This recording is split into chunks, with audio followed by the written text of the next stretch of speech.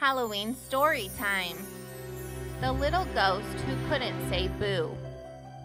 Once upon a time, in a cozy little town, there was a very friendly ghost named Gus. But Gus had one problem. He couldn't say boo, like all the other ghosts. Every night, Gus would practice, but all that came out was a soft little beep, or sometimes even a meep.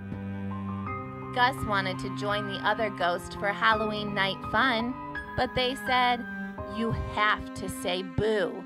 So Gus went to visit his friends, Wanda the Witch and Benny the Bat, to see if they could help. First, Wanda gave Gus a special magic potion to drink. "This will give you a big, loud boo." But when Gus tried, he said, "Hoo!" like an owl instead. Then Benny the Bat swooped down and said, "Try flying through the spooky forest. Maybe that will help." Gus tried it, but when he opened his mouth, he said, "Moo!"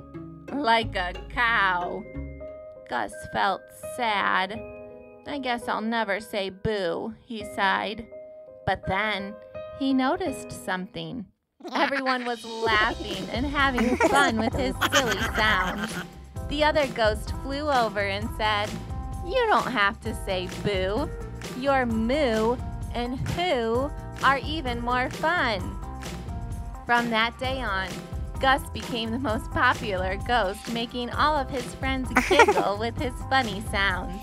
And every Halloween, they all wanted to hear what new sound Gus would make next.